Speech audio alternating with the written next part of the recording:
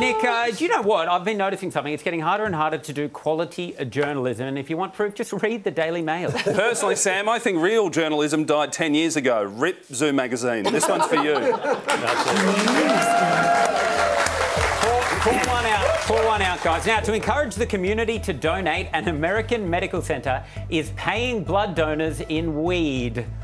Man, that little box drink and the chocky is going to taste pretty good after that. Now, unfortunately, the program has left Snoop Dogg in a critical condition.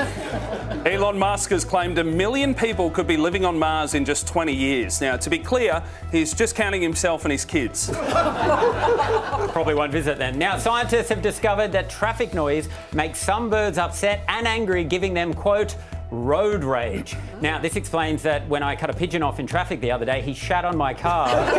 It's also quite strange. I don't get it. There's questions like, why did the chicken cross the road? I think it should be, who taught the pigeon to drive a Kia Sorento? You got wings, brother. Get out of the traffic.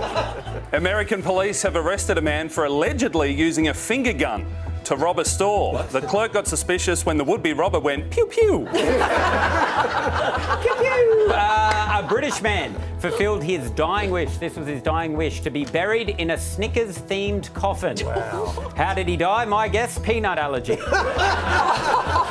It's a sweet story, though. It is very nice. He was buried next to his wife, who was in a Kit Kat coffin, broken into 4 pieces and then lowered into the ground. Italian police are looking for a man in a Mickey Mouse costume who is posing for photos, then pulling a knife if people refuse to hand over cash. Demanding cash sounds Italian. I hate to pay the tax. Oh.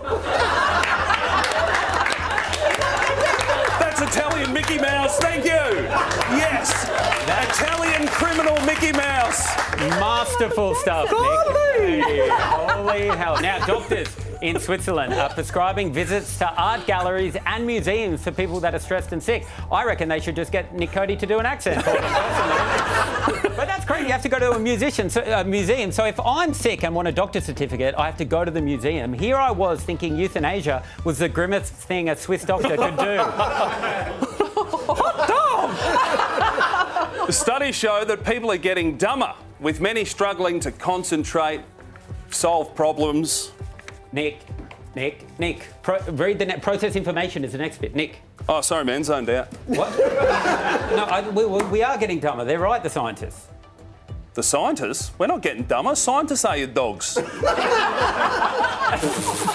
Finally, guys, a Polish community is reeling after the restoration of its 200-year-old Virgin Mary statue left it looking like a Simpsons character. Look at it. It does look like a Simpsons character. Now, what is crazy is that the Simpsons actually predicted this in 2005. Look at Marge there. And what's even crazier is my prediction that the next 200-year-old Virgin will be Nick Cody.